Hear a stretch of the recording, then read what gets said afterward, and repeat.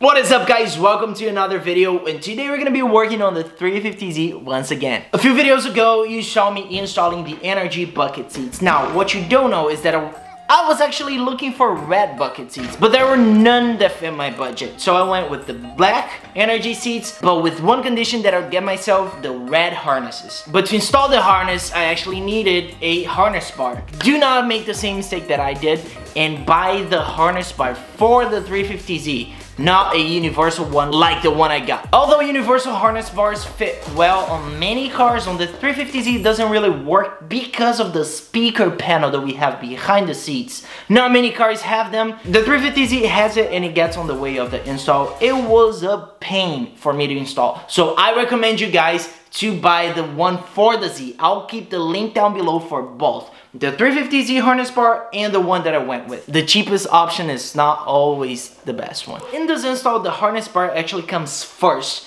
So I removed the seats. You gotta remove the top part of the seat belt because that's the same place that the harness bar is gonna connect to. So the rear link to the harness bar, that's where my issues came. Because the bar would hit the speaker box or it wouldn't have the right angle for me to bolt it to the floor. After a while trying it on and off camera, I got it done. So there were actually two bolts that go to the regular seatbelt bolts and two other nuts and bolts that actually go to the floor of the car.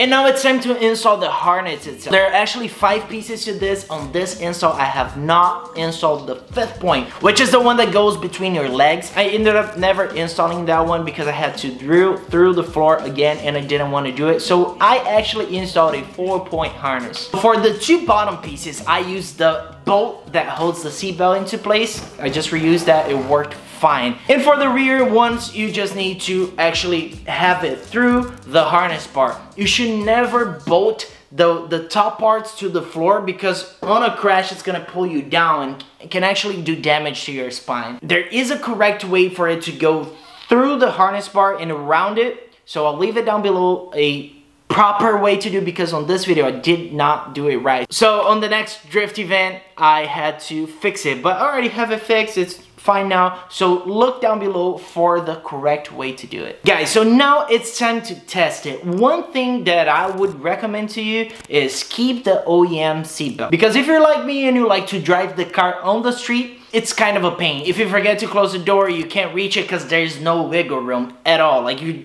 there in place. It's great for the track, but for street driving I wouldn't recommend it. So I kept both and that's the best thing you could do. As always, I appreciate you guys watching and liking the videos. That helps me a lot. Make sure you subscribe if you want more installs like this, and I'll see you guys in the next project as always.